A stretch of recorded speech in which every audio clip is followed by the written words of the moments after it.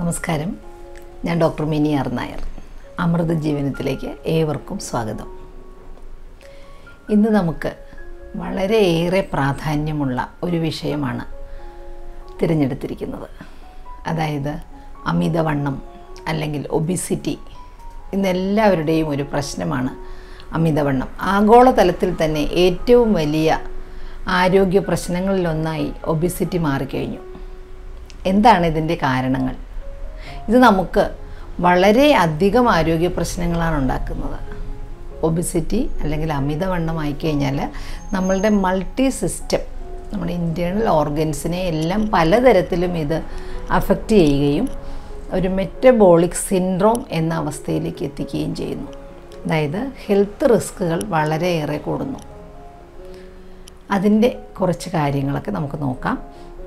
എന്തൊക്കെയാണ് ഇതിൻ്റെ കാരണങ്ങളെന്നും അതിൽ ഏറെ പ്രധാനമായി ഈ അമിതവണ്ണം നമുക്ക് വീട്ടിൽ തന്നെ എങ്ങനെ മനസ്സിലാക്കാം, എങ്ങനെ ഇതിനെ അളന്ന് തിട്ടപ്പെടുത്താം.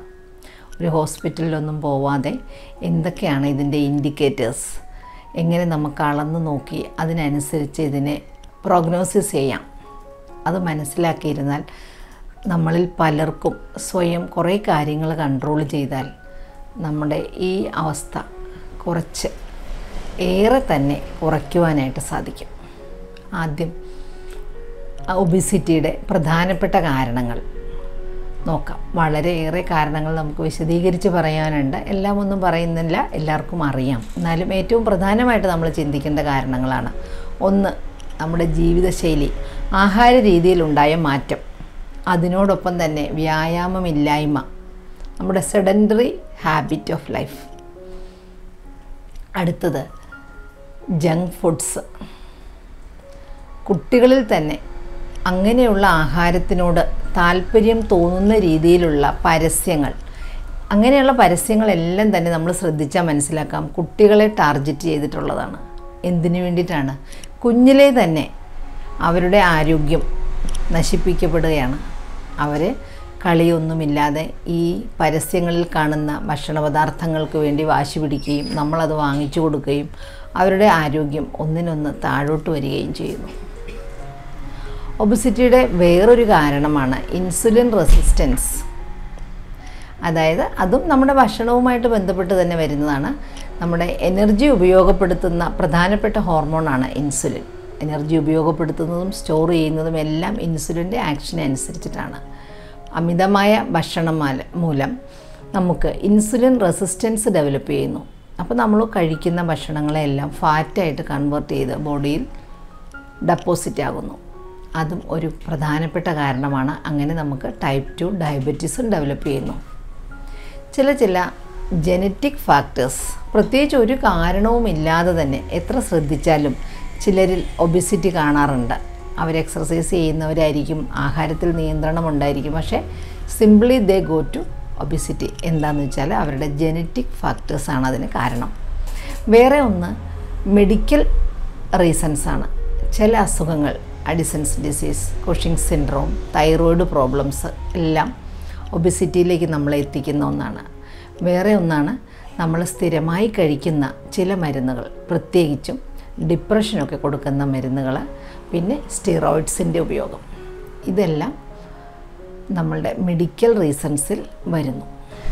നമ്മളുടെ വണ്ണം നമുക്ക് ഹെൽത്ത് ഹസാർഡ്സ് ഉണ്ടാക്കാൻ മാത്രം എത്തിയോ എന്നൊക്കെ നമുക്ക് മനസ്സിലാക്കാനുള്ള ടൂൾസിനെ കുറിച്ചാണ് പറയുവാനായിട്ട് ഉദ്ദേശിക്കുന്നത്. ഇതൊന്നും പറയുന്നത് ആരെയും പേടിപ്പിക്കാനോ ടെൻഷൻ അടിപ്പിക്കാനോ ഒന്നുമല്ല. നമ്മളിതൊക്കെ മനസ്സിലാക്കിയിരുന്നാൽ മാത്രമേ ആ ലെവലിലേക്ക് എത്താതിരിക്കാൻ നമ്മുടെ ഭാഗത്തു നിന്ന് ഊർജിതമായ ശ്രമം ഉണ്ടാകുകയുള്ളൂ. അത് തീർച്ചയായിട്ടും ആരോഗ്യകരമായ ജീവിതത്തിന് അത്യാവശ്യമാണ്. അതുകൊണ്ട് മാത്രം പറയുകയാണ്, മനസ്സിലാക്കാനായിട്ട് ശ്രമിക്കുക. അത് നമ്മുടെ ജീവിതത്തിൽ പ്രാക്ടിക്കലാക്കാൻ വളരെ എളുപ്പമാണ്. സാധാരണയായി നമ്മൾ ഉപയോഗിക്കുന്ന ഇൻഡിക്കേറ്റേഴ്സ് എന്ന് പറയുന്നത് ഒന്ന് BMI, ഒന്ന് വേസ്റ്റ് സർക്കംഫറൻസ്, ഒന്ന് വേസ്റ്റ് ടു ഹിപ്പ് റേഷ്യോ, വേറെ ഒന്നാണ് വേസ്റ്റ് ഹൈറ്റ് റേഷ്യോ. ഇതിൽ ഓരോന്നിനെക്കുറിച്ചും വളരെ ഷോർട്ടായിട്ട് നമുക്ക് നോക്കാം. ആദ്യം BMI. BMI എന്ന് പറഞ്ഞാൽ ബോഡി മാസ് ഇൻഡെക്സ്. നമ്മളുടെ ഹൈറ്റിനനുസരിച്ചിട്ടുള്ള വെയിറ്റ് ആണോ നമുക്കുള്ളത്, അതെങ്ങനെ നമുക്ക് കാൽക്കുലേറ്റ് ചെയ്യാം. BMI സമം weight in kilogram by height in metre square. അതായത് നമ്മുടെ ഹൈറ്റും വെയ്റ്റും തമ്മിലുള്ള ഒരു പ്രൊപ്പോർഷനാണ്. ഇത് normal, over weight, very obese, ഇങ്ങനെ 2-3 അതിനെ ക്ലാസിഫൈ ചെയ്തിട്ടുണ്ട്. BMI നോർമൽ എന്ന് പറയുന്നത് 18.5-നും 25-നും ഇടയ്ക്കാണ്. അത് ഓവർ വെയ്റ്റിലേക്ക് ആവുമ്പോൾ 25-നും 30-നും ഇടയ്ക്ക് വരും. വളരെ ഒബീസായിട്ട് വരുമ്പോൾ 30-ന് മേലുള്ളതിനെല്ലാം ഒബീസിൻ്റെ കാറ്റഗറിയിലാണ്. ഈ ഒബീസ് തന്നെ ക്ലാസ് 1, ക്ലാസ് 2, ക്ലാസ് 3 എന്നുണ്ട്. ക്ലാസ് 1-ൽ 30-നും 35-നും ഇടയ്ക്ക്, ക്ലാസ് 2-ൽ 35-നും 40-നും ഇടയ്ക്ക്, ക്ലാസ് 3 എന്ന് പറയുമ്പോൾ എബവ് 40 ആണ്. അത് വളരെ വളരെ ഹെൽത്ത് ഹസാർഡ്സ് ഉണ്ടാക്കുന്ന ഒരു സ്റ്റേജാണ്. ബോഡി മാസ് ഇൻഡെക്സ് അഥവാ BMI വളരെയേറെ പ്രാബല്യത്തിലുള്ള ഒരു റീഡിംഗ് ആണെങ്കിലും അതിന് കുറച്ചൊക്കെ ലിമിറ്റേഷൻസ് ഉണ്ട്. നമ്മുടെ ബോഡിയിലെ ബോണിൻ്റെ വെയ്റ്റ് അനുസരിച്ചും അതുപോലെ തന്നെ ഫാറ്റ് ഡിസ്ട്രിബ്യൂഷനും മസിൽ ഡിസ്ട്രിബ്യൂഷനും ഒക്കെ അനുസരിച്ച് ഇതിന് വ്യത്യാസങ്ങൾ ഉണ്ടാകാറുണ്ട്. അതായത് ഓരോ വ്യക്തിയിലും ഇതിന് വ്യത്യാസമുണ്ട്. അതുകൊണ്ട് BMIയെ മാത്രം ആശ്രയിച്ച് നമുക്ക് ഹെൽത്ത് ഹസാർഡ്സ് പറയാൻ പറ്റത്തില്ല. അത് മറ്റ് ഇൻഡിക്കേറ്ററുകളുടെ കൂടെ BMIയും കൂടെ ഉപയോഗിക്കുന്നു എന്ന് മാത്രം. അടുത്ത ഒരു ഇൻഡിക്കേറ്ററാണ് വേസ്റ്റ് സർക്കംഫറൻസ്.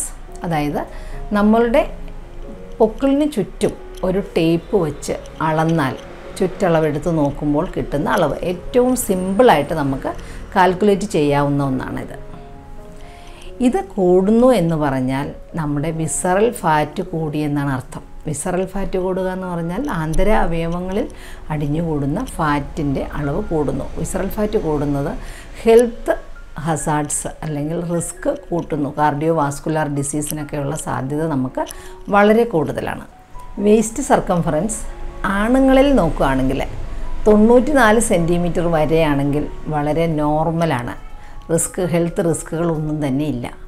94-നും 102-നും സെൻറ്റിമീറ്ററിലാണ് ഈ അളവ് പറയുന്നത്. 94-നും 102-നും ഇടയിലാണെങ്കിൽ ഹെൽത്ത് റിസ്കിലേക്ക് കടക്കുന്നു, അല്ലെങ്കിൽ ഹൈ റിസ്കിലേക്ക് ആകുന്നു എന്നർത്ഥം. 102-നും മേലാണെങ്കിൽ വെരി ഹൈ റിസ്ക് എന്നാണ്. വേസ്റ്റ് സർക്കംഫറൻസ് സ്ത്രീകളിൽ നോക്കുമ്പോൾ 80 സെൻറ്റിമീറ്റർ വരെ വളരെ നോർമൽ, ഹെൽത്ത് ഇഷ്യൂസ് ഒന്നും തന്നെ ഇല്ല.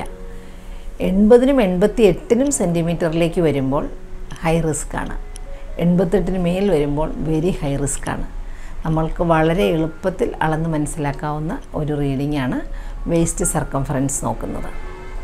അതുപോലെ തന്നെ സിമ്പിളായിട്ട് നമുക്ക് പറയാം, നമ്മുടെ ഹൈറ്റ് ഇൻ സെൻറ്റിമീറ്റർ മൈനസ് 100 സമം എത്രയാണോ കിട്ടുന്നത് അത്രയുമാണ് നമുക്ക് നോർമൽ വെയിറ്റ് ആയിട്ട് നിൽക്കാൻ എപ്പോഴും നല്ലത്. അത് ഏറ്റവും സിമ്പിളായിട്ട് നമുക്ക് പ്രാക്ടിക്കലി നോക്കാവുന്ന ഒരു റീഡിംഗ് ആണ്. അതായത് 150 സെൻറ്റിമീറ്റർ ഉള്ള ഒരാൾക്ക് 150 സെൻറ്റിമീറ്റർ മൈനസ് 100 സമം 50 കിലോ. അപ്പോൾ 50 കിലോ വരെ ആകാം എന്നർത്ഥം. അടുത്ത ഒരു ഇൻഡിക്കേറ്ററാണ് WHR, അതായത് വേസ്റ്റ് സർക്കംഫറൻസും ഹിപ്പ് സർക്കംഫറൻസും തമ്മിലുള്ള റേഷ്യോ. നമ്മൾ ഇതിൻ്റെ സർക്കംഫറൻസ് അളക്കാനായിട്ട് ചെയ്യേണ്ടത് നിവർന്ന് നിന്ന് ശ്വാസം പുറത്തേക്ക് വിട്ട ശേഷം പൊക്കിളിന് മുകളിൽ ടേപ്പ് ചുറ്റിപ്പിടിച്ച് അളന്നെടുക്കുന്നത് വേസ്റ്റ് സർക്കംഫറൻസും, നമ്മളുടെ ഏറ്റവും വിരിവുള്ള ഭാഗത്ത്, അതായത് 2 ഹിപ്പിനും ഇടയിൽ ഉള്ള ഭാഗം ഉൾപ്പെടുന്ന രീതിയിൽ ചുറ്റളവെടുക്കുന്നത് ഹിപ്പ് സർക്കംഫറൻസുമാണ്. ഈ ഇൻഡിക്കേറ്റർ എന്ന് പറയുന്നത് നമ്മുടെ ജനറൽ ഹെൽത്തിനെ സൂചിപ്പിക്കുന്ന വളരെ നല്ല ഒരു റീഡിംഗ് ആണ്. അപ്പോൾ WHR സമം waste circumference divided by hip circumference. ഇത് നോർമൽ എന്ന് പറയുന്നത് 1-ൽ താഴെ ആയിരിക്കണം. 1-ൽ കൂടുതലാണെങ്കിൽ നമുക്ക് ഹെൽത്ത് റിസ്ക്, അതായത് ടൈപ്പ് 2 ഡയബറ്റീസിനും കാർഡിയോ വാസ്കുലർ ഡിസീസിനുമുള്ള ചാൻസ് കൂടുന്നു, റിസ്ക് കൂടുതലാണെന്നർത്ഥം. സ്ത്രീകളിൽ ഇത് 0.85 താഴെയും ആണുങ്ങളിൽ 0.9 താഴെയും നിൽക്കുന്നതാണ് കൂടുതൽ അഭികാമ്യം. അടുത്ത വളരെ എളുപ്പവും വളരെ ഇമ്പോർട്ടൻറ്റുമായിട്ടുള്ള ഒരു ഇൻഡിക്കേറ്ററാണ് വേസ്റ്റ് ഹൈറ്റ് റേഷ്യോ, WHtR. ഇതും കണ്ടുപിടിക്കാൻ നമുക്ക് ബുദ്ധിമുട്ടൊന്നുമില്ല. ഇത് കണ്ടുപിടിക്കുന്നത് നമ്മളുടെ ഹൈറ്റ് സെൻറ്റിമീറ്ററിലാണ് അളക്കുന്നതെങ്കിൽ സെൻറ്റിമീറ്ററിൽ. അതിനുശേഷം വേസ്റ്റ് സർക്കംഫറൻസ് എടുക്കുക. നേരത്തെ പറഞ്ഞതുപോലെ തന്നെ നിവർന്ന് നിന്ന് ശ്വാസം പുറത്തേക്ക് വിട്ട് അംബിലിക്കസിന് ചുറ്റും ടേപ്പ് ചുറ്റിപ്പിടിച്ച് അളന്നെടുക്കുക. ഇത് തമ്മിലുള്ള റേഷ്യോ വളരെ ഇമ്പോർട്ടൻ്റ് ആയിട്ടുള്ള ഒരു ഇൻഡിക്കേറ്ററാണ്. നമ്മുടെ വിസറൽ ഫാറ്റ് എത്ര കൂടുതലാണ്, ഇത് എത്രമാത്രം നമുക്ക് ഹെൽത്ത് റിസ്കുകൾ കൂട്ടുന്നു എന്ന് വളരെ സിമ്പിളായിട്ട് അറിയാം.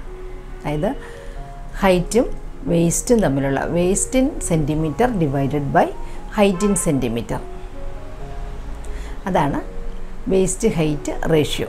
WHtRൻ്റെ നോർമൽ കട്ട് ഓഫ് വാല്യൂ എന്ന് പറയുന്നത് 0.5 ഇതിൻ്റെ. എന്നാലും അങ്ങനെയാണെങ്കിലും 0.4നും 0.49നും ഇടയ്ക്ക് നിൽക്കുന്നത് നോർമൽ ഹെൽത്തിയും, കുറച്ച് ഹൈ റിസ്കിലേക്ക് വരുമ്പോൾ 0.5 മുതൽ 0.59 വരെയും, 0.6ന് മേൽ വന്നാൽ വെരി ഹൈ റിസ്ക്കുമാണെന്നാണ് പഠനങ്ങൾ തെളിയിക്കുന്നത്. ഇത് വളരെ സിമ്പിളായിട്ട് പറയുവാണെങ്കിൽ നമ്മളുടെ ഹൈറ്റിൻ്റെ പകുതി മാത്രമേ നമ്മുടെ വേസ്റ്റിന് ചുറ്റളവാകാൻ പാടുള്ളൂ. അതാണ് ഏറ്റവും എളുപ്പത്തിൽ നമുക്ക് മനസ്സിലാക്കാവുന്ന അർത്ഥം. അതായത് നമുക്ക് 150 സെൻറ്റിമീറ്റർ ഹൈറ്റുള്ള ഒരാൾക്കാണെങ്കിൽ ഹിപ്പ് സർക്കംഫറൻസ് എടുക്കുമ്പോൾ അത് 75 സെൻറ്റിമീറ്റർ ആയിരിക്കുന്നതാണ് ഏറ്റവും നല്ലത്. എന്നാൽ ഇന്നത്തെ സാഹചര്യത്തിൽ നമ്മുടെ സ്വന്തമോ ചുറ്റും നോക്കിയാൽ തന്നെ നമുക്ക് കാണാം, വളരെ വിരലിലെണ്ണാനുള്ള ആളിന് മാത്രമേ ഇങ്ങനെയൊരു റേഷ്യോ കിട്ടത്തുള്ളൂ. കൂടുതൽ പേർക്കും നമ്മുടെ സെൻട്രൽ അഡിപ്പോസിറ്റി, അതായത് വയറിന് ചുറ്റുമുള്ള ഫാറ്റ് ഡെപ്പോസിറ്റ് വളരെ കൂടുതലാണ്. ഇത് നമ്മൾ മനസ്സിലാക്കിയിരുന്നാൽ തീർച്ചയായിട്ടും നമുക്ക് കുറേശ്ശെയായിട്ടാണെങ്കിലും ഈ ഫാറ്റ് ഡെപ്പോസിറ്റിനെ കുറച്ചെടുക്കുവാനായിട്ട് സാധിക്കും. ഇത് വളരെ ഇമ്പോർട്ടൻ്റ് ആയിട്ടുള്ള ഒരു ഫാക്ടറാണ്. ഇതിൽ നിന്ന്, ഈ റീഡിങ്ങുകളിൽ നിന്നൊക്കെ നമുക്ക് ഏറ്റവും എളുപ്പത്തിൽ മനസ്സിലാക്കാവുന്നത് ആദ്യം പറഞ്ഞ ഒന്നായ ഹൈറ്റ് ഇൻ സെൻറ്റിമീറ്റർ -100, അടുത്തത് വേസ്റ്റ് സർക്കംഫറൻസ്, പിന്നെ വേസ്റ്റ് ഹൈറ്റ് റേഷ്യോ BMI. ഇതിൽ നിന്നും ഒരു കാര്യം വ്യക്തമാക്കാം, നമ്മളുടെ വയറിന് ചുറ്റുമുള്ള ഫാറ്റ് ഡെപ്പോസിറ്റ് കൂടുന്നതനുസരിച്ച് നമുക്ക് ഹെൽത്ത് ഇഷ്യൂസും കൂടുന്നു, മെറ്റബോളിക് ഡിസോർഡറിലേക്ക് നമ്മൾ പോകുന്നു എന്ന് മനസ്സിലാക്കുക. അപ്പോൾ തീർച്ചയായിട്ടും ആവശ്യത്തിന് വ്യായാമവും ഭക്ഷണത്തിലുള്ള നിയന്ത്രണവും ഉണ്ടെങ്കിൽ മറ്റ് ജനറ്റിക് ഫാക്ടറോ മെഡിക്കൽ ഗ്രൗണ്ടോ അല്ലാതെ ഒബീസിറ്റിയിലേക്ക് നമ്മൾ പോകുന്നതിനെ തടയുവാൻ വളരെയേറെ എളുപ്പമാണ്. ഇത് നമ്മളെല്ലാവരും മനസ്സിലാക്കിയിരിക്കേണ്ടത് അത്യാവശ്യമാണ്. ഈ അറിവുകൾ മറ്റുള്ളവരിലേക്കും ഷെയർ ചെയ്യുക.